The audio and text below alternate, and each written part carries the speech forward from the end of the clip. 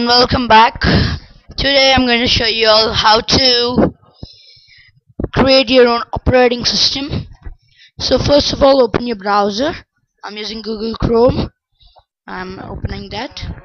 So now after it loads, go to susiestudio.com. susiestudio.com. Okay, this is mentioned in the link description. So then before doing this, you need to have a Google account or Yahoo or Twitter, Facebook, Novel. Any one of this will work out, not a problem. Okay, so now click on sign in or create account. Then yep, I'm signing it with Google. Starting sign in progress.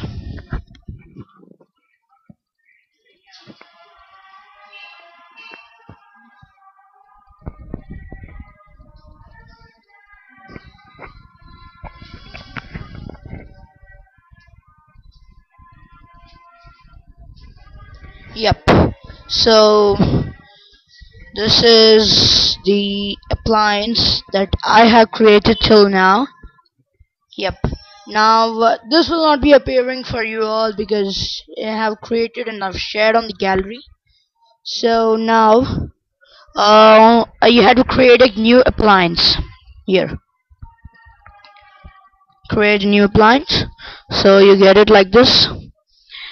Choose a base template. So you can choose from the following base template. You have around 4 plus 5, 9, 12. You have 12 base templates. So you can use these. And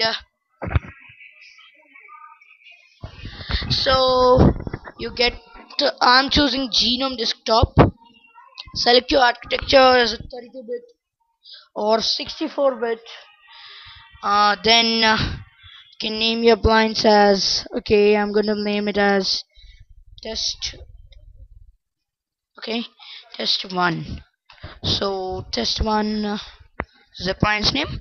This can be changed afterwards, as I mentioned here. Create new appliance.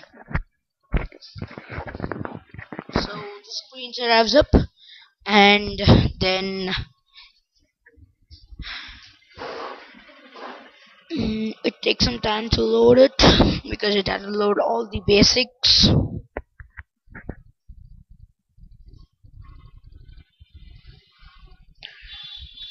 Yep, so this is the start page of our appliance.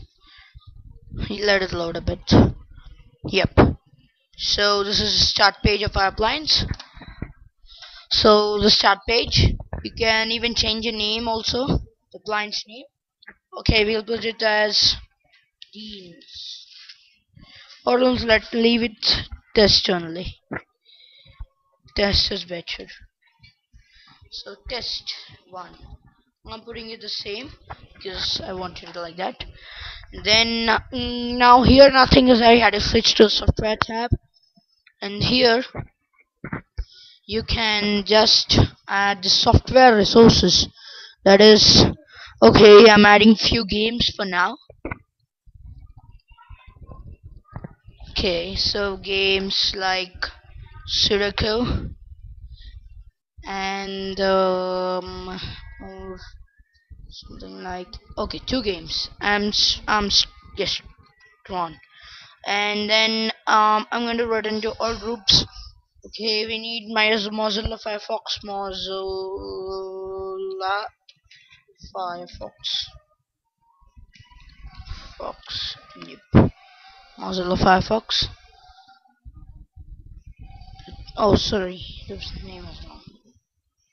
Mozilla Firefox. Oh no, wait. Okay, there's no Mozilla Firefox. Yeah, here's it. I'm going to add this up also, and then you can have a Google Chrome, but the type is Chromium.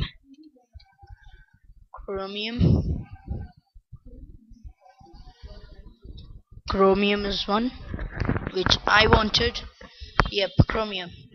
Here's it. Chromium. Okay, now here it shows you how much MB of download you have to click.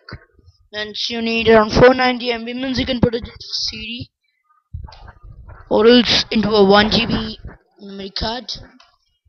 Then shift to the configuration tab. You have around 7 tabs over here. In the general tab you find all those default time zones, look, languages, network, firewall if you want, and even the users. I'm not selecting any users for now. If you want you can click over here and add a new user and set your own password. And then you can, okay, I'm gonna select Asia, and as I live in Calcutta, I'm selecting Calcutta. Here we go, Calcutta, and then it tells saving. Let it save. Then now move into personalization over here. See, it has increased to 530 MB now. And then you can select your own logo if you want, or else you can upload a logo, and here you can select a background. This is one, or you can upload your own background also. Then that's it over here, nothing more. And let's start up. Okay, you can put graphical login, and it's a normal Windows login you can get, and then the end user license agreement. Click on this and you get a notepad type thing. Type all this over there. Then server, you can select your own server if you want MySQL servers and all sorts of things. And then you can put auto desktop user login. You have to add a user over personalized tab. So yeah, no, general tab. Sorry, the general tab. Here you should add users. Add a new user, then you get access to that. Then the appliance. You can select the disk and memory. Like, okay, uh, I'm putting it to 1024 MB. Means around 4 MB. No, sorry, 1 GB of RAM. So 1 GB of RAM. If you want, you can put extended memory. That's PAE. You can run scripts at the end or whenever the appliance boots. Then files.